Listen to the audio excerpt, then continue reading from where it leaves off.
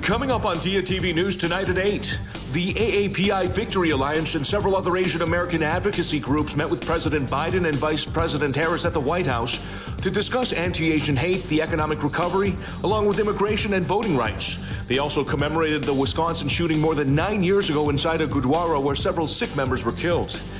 A new study released by the CDC shows unvaccinated people are more than twice as likely to be reinfected with the coronavirus compared to those who are vaccinated. Health officials are urging people to get vaccines that are now readily available in many parts of the U.S. Bollywood actress Shilpa Shetty is finally speaking out publicly about her husband Raj Kundra and his arrest for allegedly producing pornography. She's denying all the allegations and is now asking for privacy. Police raided the couple's home, reportedly seizing adult images and videos. Those stories and all the news tonight at 8. Join us.